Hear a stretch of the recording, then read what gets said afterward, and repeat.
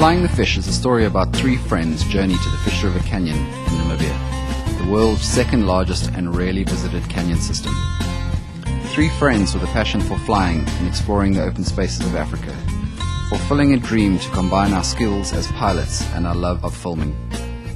I'm just overhead where the Fish River intersects with the Orange River. Either one is green and the other one is brown.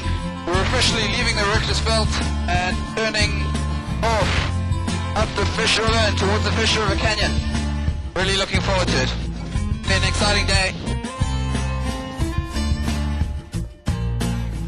Join our adventure as we fly by Microlight on this 2,000-kilometer round trip from Cape Town to Africa's Grand Canyon and back. Share the story and the excitement of the places we visit along the way.